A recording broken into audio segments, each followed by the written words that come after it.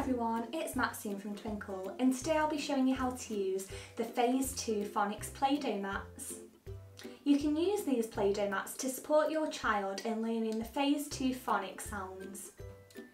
Each mat features a different letter or digraph.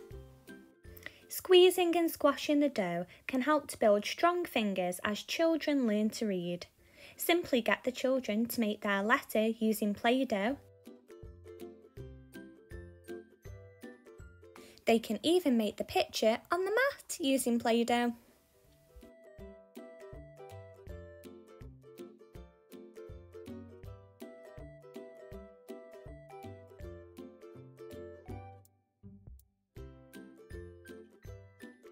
Hope you enjoy the activity. See you next time.